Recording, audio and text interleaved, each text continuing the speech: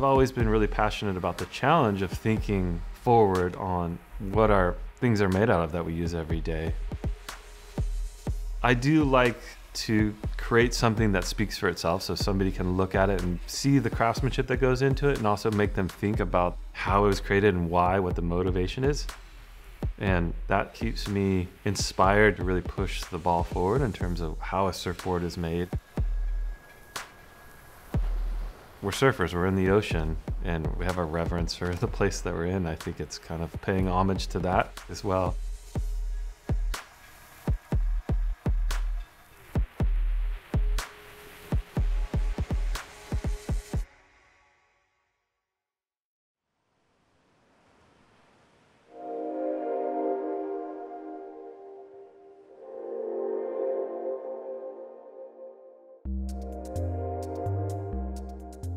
Surfboard sales, particularly in the last few years, have absolutely gone through the roof. And that's both a good thing and a bad thing. It means that there's probably 3 times as many surfers in the water now, which means 3 times as many surfboards that are made from unsustainable materials like fossil fuels, oils, resins, things that are actually used to make most surfboards. And so people have been exploring original material for building surfboards like wood in really innovative and unique ways. Danny Hess here in San Francisco is probably the leading light on that. My goal is to make them accessible for people.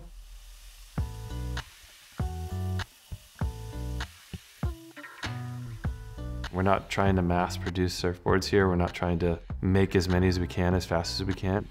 I'm just focused on creating boards that the craftsmanship and quality is foremost. One of the greatest motivations was that I was taking salvaged wood and really just trying to push the ball forward and just see what alternative materials that aren't surfboard materials could make a successful surfboard.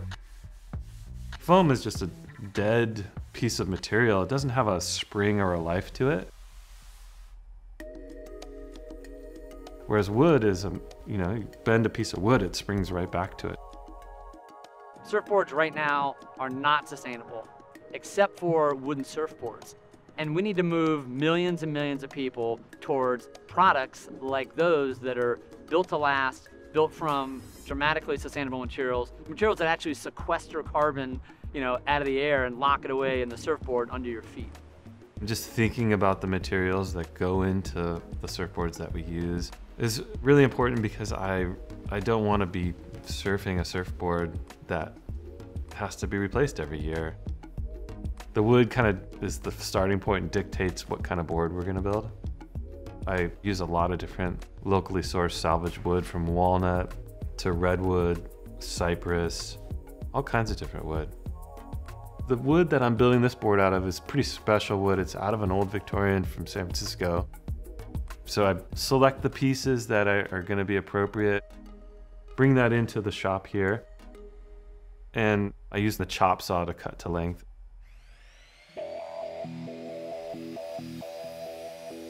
The panels start out pretty raw, the edges are rough. There's not a true straight edge on anywhere.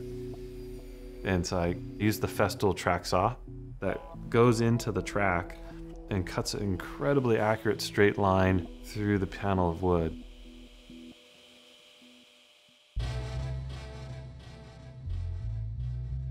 And then I'm taking those 2 separate pieces and gluing them together to create the panel that will become the surfboard. Once I create the panels, I template the outline of the board into the top of those panels. So you end up with essentially the outline of the surfboard in a flat panel of redwood. After that, I take that to the bandsaw and rough cut the outline of the surfboard. What I'm doing is creating a top panel, a bottom panel that are the shape of the surfboard. I also rough cut the frame parts that create the interior and rail parts of the surfboard. And those are the banana-shaped pieces that you see me cutting out. Essentially what they're doing is creating a hollow cavity inside the surfboard. which removes a ton of weight, but also makes them really strong. So I create those frame parts, and I take them onto the table router and true them up so that each part is identical to each other. And then I take it into the shaping room and use a Japanese hand plane as well as a belt sander. It creates a nice true part that has nice clean edges on it. And I do that on all the parts because you want to have clean pieces that you can accurately cut and assemble. I've made thousands of surfboards, so I can I really feel like I've developed a real trust in my eye. It took me many, many surfboards to get to that point where I feel very confident and comfortable with that. Surfboards are essentially a blend of art and science, and you really have to do the science part, the measuring, the math, and everything at the beginning, and then when you are really into the curves and the complex radiuses of the board, you really have to trust the art of it. About 2,000 boards into it, I started feeling like I just know what this needs to look like. But it took a lot of measuring and concentrating to get to that point.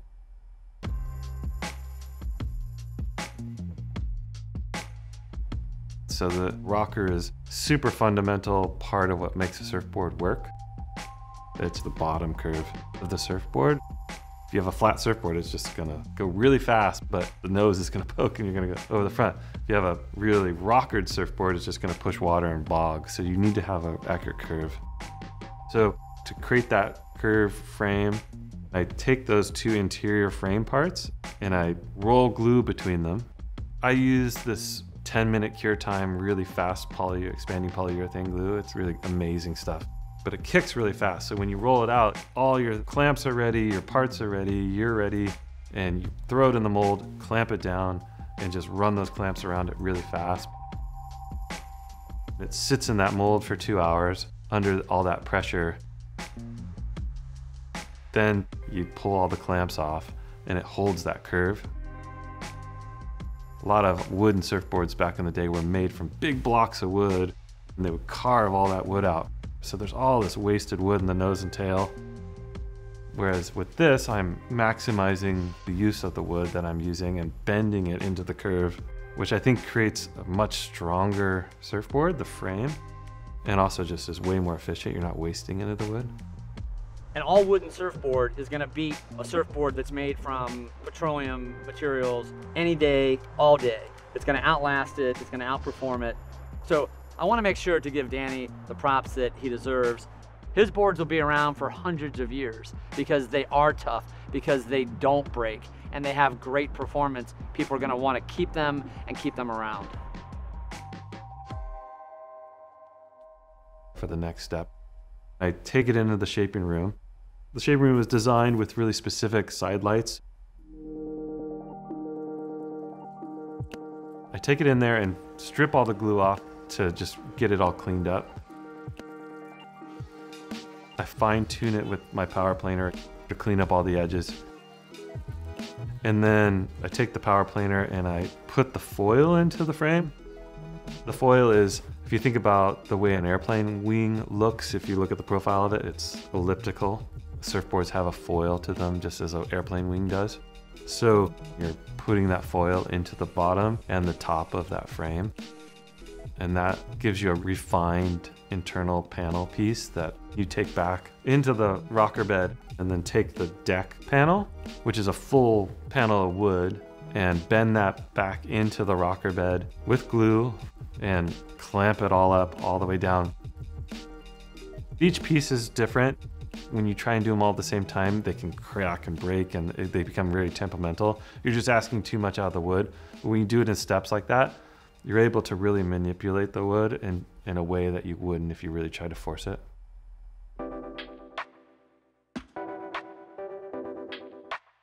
At this point, I've glued together the deck, the interior frame, and the bottom of the board. And it's essentially looking like a surfboard. It has the rough outline of a surfboard. And that's when you start laying your master template on there. And that creates your guide points for really drawing the curve Every shaper has their master templates and the templates that they've created over just many years of evolving their designs. And this one is a template I call the Bella. It's named after a friend's daughter. The marks that I'm marking on the deck of the surfboard basically dictate the width that the surfboard needs to be. And then you're marking the nose and tail dimensions. Those dimensions are all super important to create a really nice blending curve that is pleasing to your eye.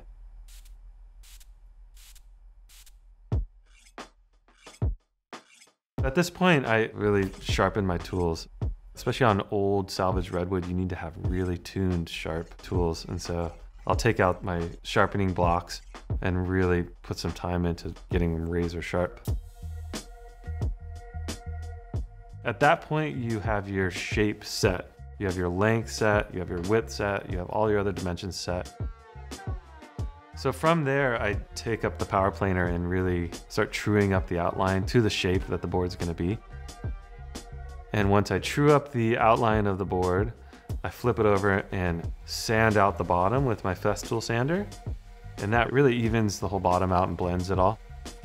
From there, I map out my rail bands on the bottom, which are the curve of the rail of the surfboard. And I take the power planer again and just start putting that rail band in. So it's from sharp edge to soft edge to sharper edge from nose to tail. And you bring that in until you feel the right curvature. Then I take the Japanese block plane and I really tune that rail. I remove any little ridge. And then I lift it up, and the underarm test is the true test of shaper. Like, you put it under your arm and you feel that bottom edge and you know when it gets to the point where it's right. Then I take my sanding stick and I just shape in and blend in all those little rough edges that are left from the power tools and the block plane. And then I flip it over onto the deck and start taking the material out of the deck. That process is removing a lot of material, and once I get that to the point that I want it, I take the Festool sander and really blend in all those rough shaving marks. Then I'm using the power planer to blend the top rail into the bottom rail. I'm putting that curve into the board at that point. And essentially, this is the point where it's gone from becoming a block of wood to a surfboard. And then I sand it, fine-tuning those curves.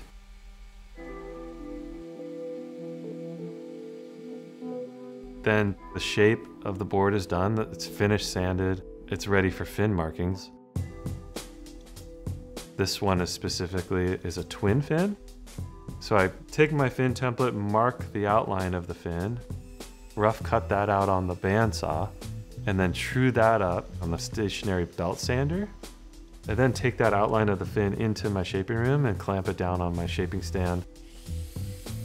And take my angle grinder and put in the foil, which is that teardrop shape. And then you have a fin that's ready to be cut into the bottom of that board. And then I just put my Hess stamp on the tail, write the dimensions, which are the length, the width, the thickness of the board. From there, I take my silk screen and stick it onto the deck of the board, silk screen it on there, flip it over, do the same on the bottom. And essentially you've got a finished board that just needs to be sealed.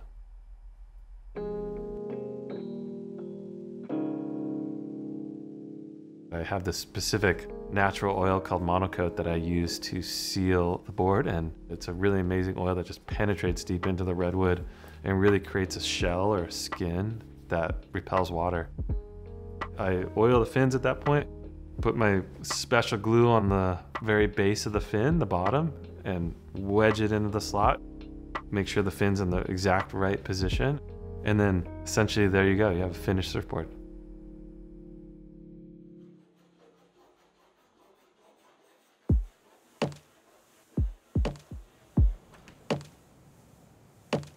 So at this point, the board's done and you just have to be patient, wait for the oil to dry, the fins to dry, and then I usually get so excited I just paddle out in whatever waves I can find, and just because I know I want to feel the board, I want to feel how it moves to the water. And that's the best part. As soon as you kind of baptize the surfboard, you feel how it pushes under waves. And you know as soon as you paddle for a wave, it engages, it catches the wave smoothly, quickly, and that first bottom turn tells you so much in terms of how that board's gonna work. Because each board has its own personality. That's such an exciting part because there's so much anticipation. I have this idea, I wanna make this surfboard work this way for this specific wave, and then that moment of truth, yes, it works. That's the best feeling. Surfboard builders like Danny Hess are not just a symbol of sustainability for our sport, they're the absolute pinnacle, right? Our hope is that the rest of the surfboard industry can adopt some of those same practices that Danny and others have, particularly with wooden surfboards, and incorporate them into the mass-produced surfboard so that we're dramatically lowering the impact that they're making and hopefully even leaving a positive legacy in their wake.